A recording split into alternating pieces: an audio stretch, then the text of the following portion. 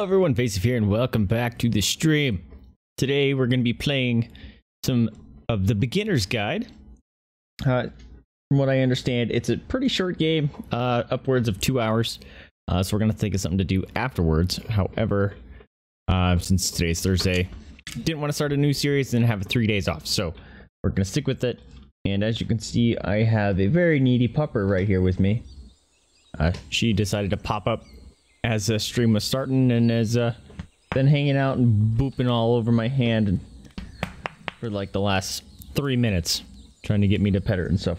Huh, you stinky stink. Hello, you. Here, let's move this toy there. You're gonna make all sorts of mess here and all sorts of problem. But let's get on into this. I've never played it before. This is gonna be a blind play, but I've heard it's really fun experience, so let's go. Well, you guys are probably going to hear some pupper chomping here soon. Your audio is on. Yes, yes indeed. Controls, okay. Really, doggo? Oh, I need to check Twitch real quick. Just to make sure things are looking okay. Again, made some changes because... Woo, loud. Things that I had going on yesterday, 2 days ago. The stream looked fine, but the recordings was awful. So, it looks smooth, so we'll keep up with it. These games mean a lot to me. Oh shit. I met Coda in early 2000. We're gonna... Hi there. Thank you very much for playing the... Crap. It restarted it after I said restart it.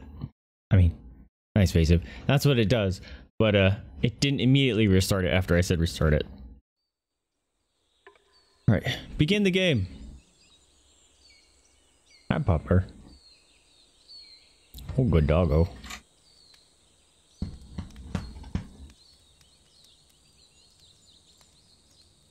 Anyway, new to the stream, this is Jada. The chomping noises you hear is from Mama's. She's right over there. Thank you very much for playing the beginner's guide. Outside the screen. My name is Davey Reedon. I wrote Hey, the Stanley Davey. Parable, and while I love that game. tells a pretty absurd story, today I'm going to tell you about a series I of didn't know events that that he wrote happened this. between Cool. 2008 and 2011. We're going to look at the games made by a friend of mine named Coda.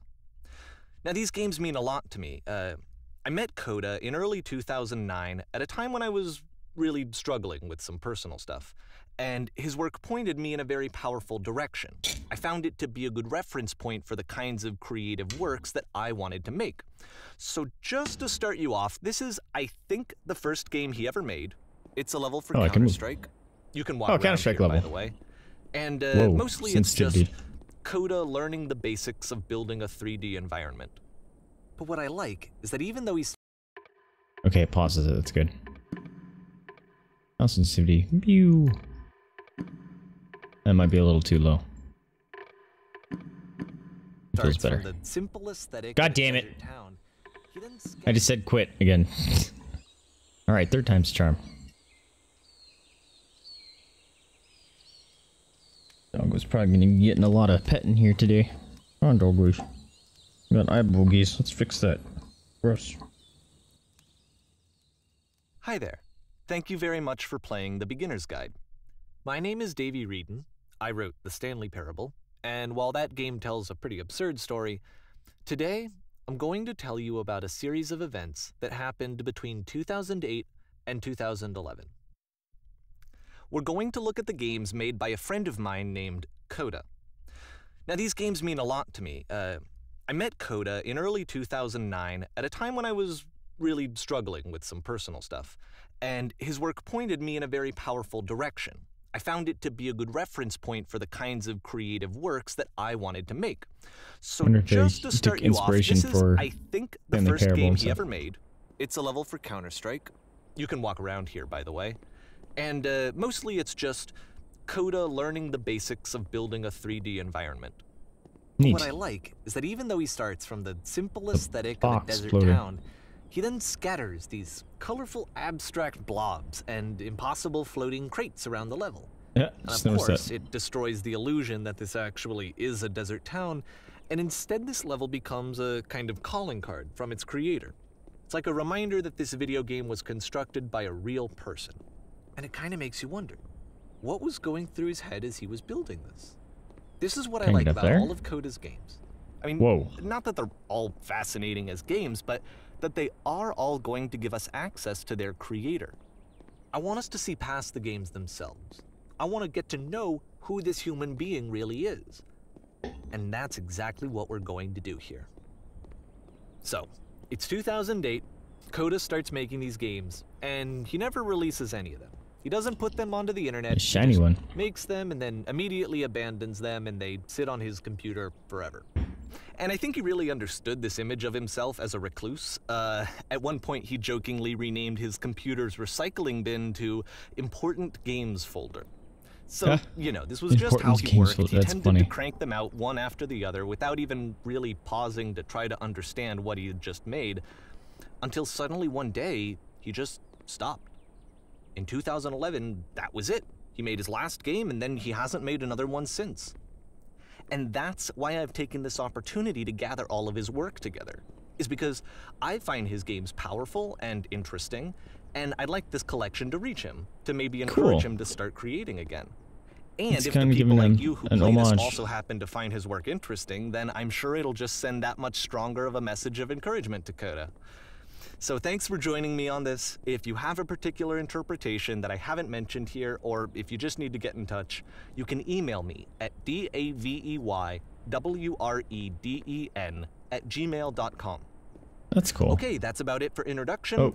Let's take a look at Coda's first proper game.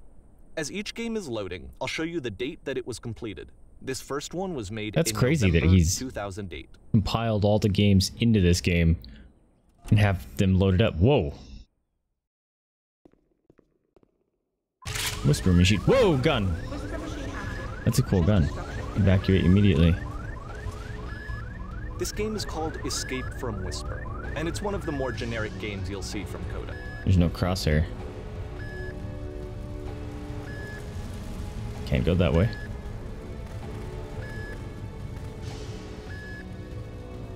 Okay. There's no reload button. There's no ammo indication. Just running through.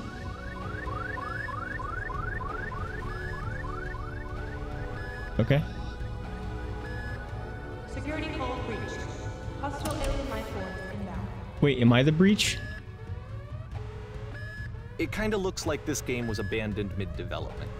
For instance, you have this gun, which you'd think would indicate that there are supposed to be monsters or enemies somewhere, but then clearly there are no enemies anywhere. You can't even reload the gun when you run out of bullets. Just noticed that. But ultimately, we don't really know. Maybe Coda thought that actually it was complete the way that it is. Oh, I can't get in and there. I think that we should talk about his games for what they are, rather than for what they're not. Oh, hey. Begin ship evacuation. Enemy force neutralized. I love how you can see the bottom of the universe from this room. Ah, that's awesome. Listen to this. I like this sound here. That's cool. It actually is surround sound. That's funny. That's awesome. Hey, Mickey, what's going on? Yeah, this is the time that I'm off work and I'm able to stream.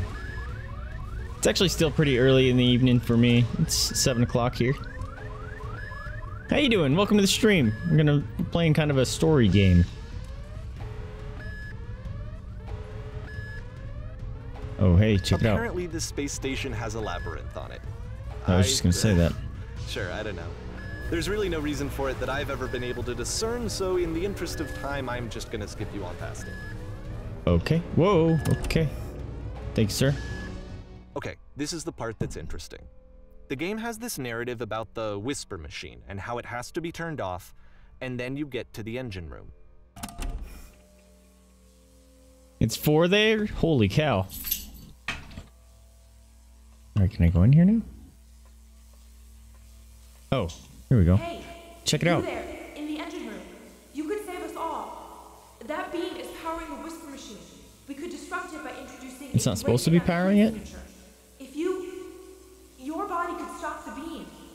It's so much to ask, but for all of our lives, Oh, I could save everyone? Could you give yourself? That's cool. He's giving you that choice there. It's 4 there? Man, if you're feeling like a zombie, go to sleep. Don't feel like you gotta stay here. I appreciate you being here, but man, this is not a branching point. crash out if you need. Unfortunately, the only option is to step into the beam. Alright. Yeah! Got zapped. Let me pause here for a second. Have you seen it? What you just It looked interesting. Stepping into the beam and then dying is probably what Coda had initially intended when he was developing this level. But when he first compiles and plays it, something goes wrong. There's a bug somewhere. And this is what happens instead.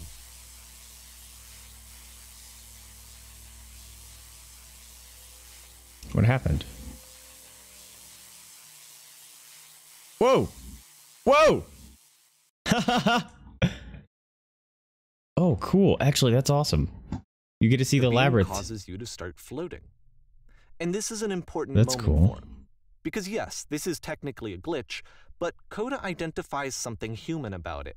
Like how small it makes you feel in the face of this larger chaotic system. Or this floating could be the afterlife, a peaceful place, juxtaposed against all of the hysteria that you've just had to traverse. That I don't maze even looks know. very calming. I have no idea for what some he was reason. thinking, but Hey, what's doggo, clear is that after you're making loud making bite this, noises. something lodges itself in his brain. He wants to do more of these really weird and experimental designs. So he stops work on this and moves on to a stream of tiny little games that go in all sorts of directions. Let's go ahead and take a look at the first game he made after leaving this one behind. I think it's really cool that all the games are included in this game. That's awesome. The past was behind her. Yep. In this I can't game, move forward. You can only walk backwards. Oh, that's wild. Holy crap, that's weird. Oh man, that's amazing. This is cool. Oh, it's so weird because I'm used to like when I'm walking down hallways normally, like forward in games, I'm always checking like left and right. And you can't do that here because then you're going to run into stuff. Whoa, So it's a but the future short cannot and be seen. relatively minimalist experiment combining motion and narrative. Keep changing. Oh, It is look. less advanced than the previous game, but actually it seems to be more focused, more complete.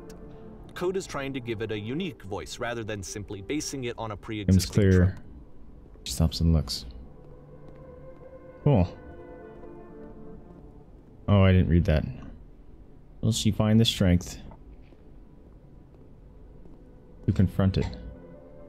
It's a short little thought, it says what it wants to say, and Oh. then it ends. Okay, we're Didn't done, I need guess. anything more than that. Which to me is why it works, because it gets out quick. Okay, next one. Oh, don't be a scary game, please.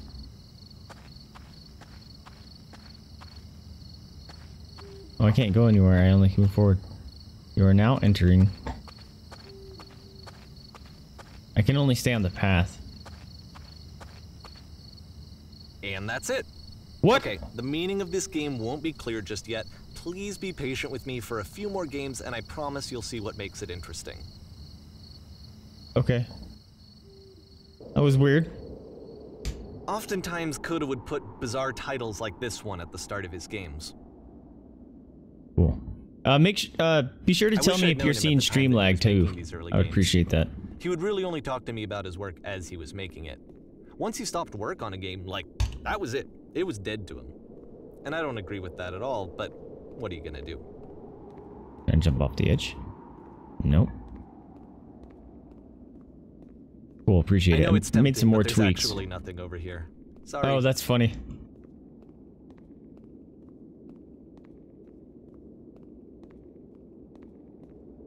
I'm guessing there's nothing around here either. So he announced at the beginning, this is the same guy that does Stanley Parable, and that game is super fun. I guess I wouldn't say super fun, but it has a very interesting concept. And I enjoyed it.